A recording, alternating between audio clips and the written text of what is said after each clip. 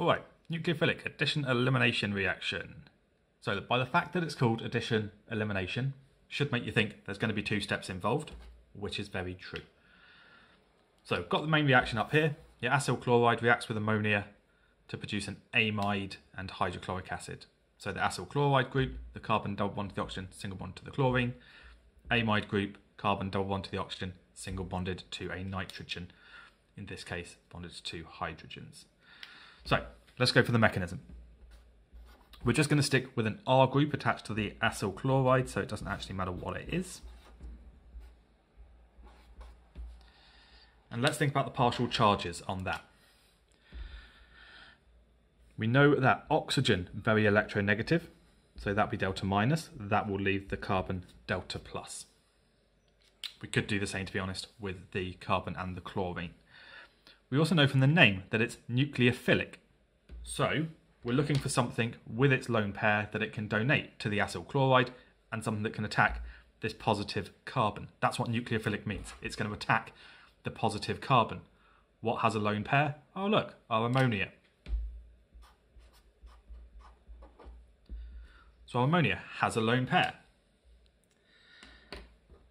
And that means our first step on this reaction will be the nucleophilic attack.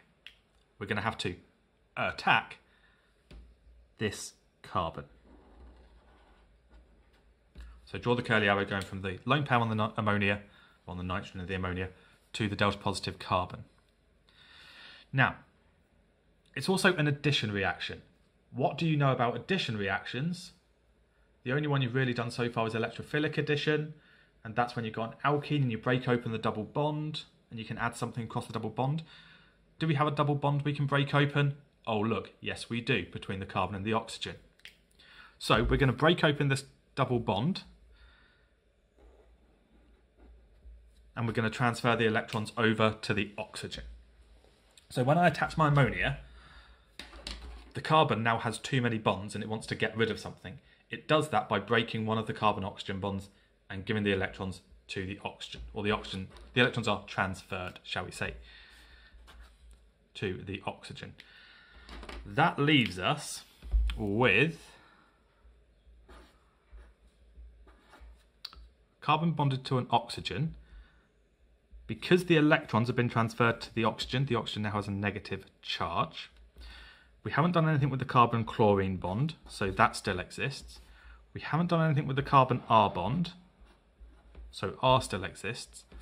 But what we have done is formed or attached the NH3 onto it. Just like nucleophilic substitution with ammonia, the nitrogen has a positive charge. Because remember, nitrogen only really wants 3 bonds.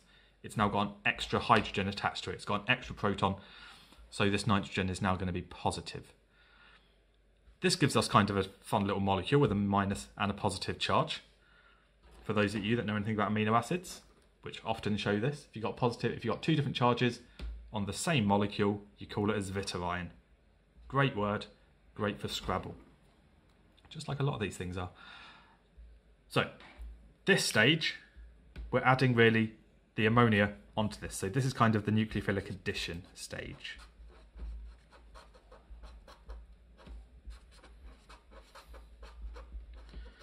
One day I'll actually decide whether I'm going to write nucleophilic with 2 L's or 1. It should only have 1, I think.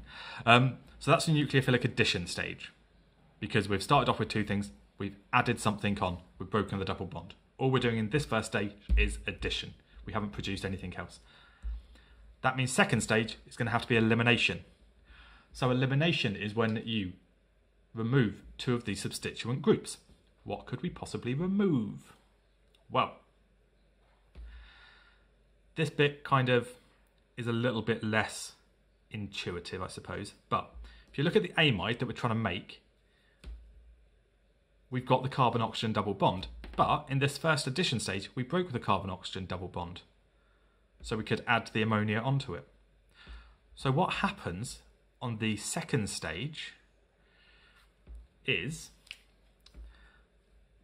the electrons that have been passed on to the oxygen actually return to the double bond. Well, return to the bond between the carbon and oxygen, which then becomes a double bond. So you break that bond in the first stage. In the second stage, you reform it. That means this carbon has too many bonds again, so it wants to break something else. So what's it going to break?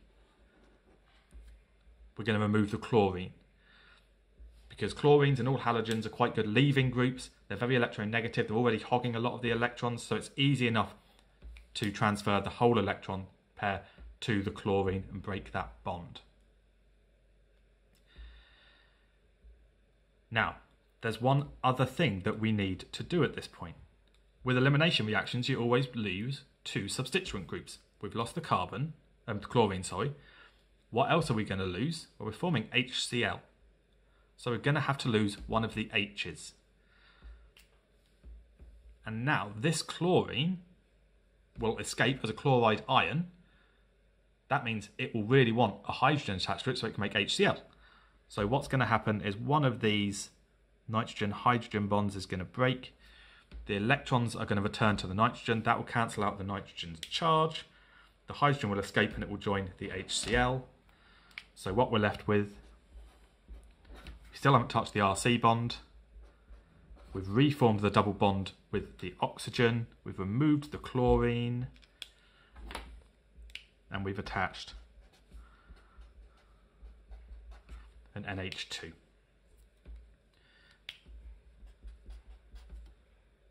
Plus a hydrogen. And a chlorine. So it's hydrogen chloride. Now, that's the mechanism you need to learn. The nucleophilic addition stage there. This is the elimination stage where everything disappears. And if you want to be, this is the equation that you need to learn, but if you actually want to be more correct about it technically, you don't really form that much HCl if you've got any excess ammonia. If you've got excess ammonia, the hydrogen chloride will react with the ammonia acts as a base and you form ammonium chloride. But they could add that onto the question if they wanted to, but they don't have to. Bye.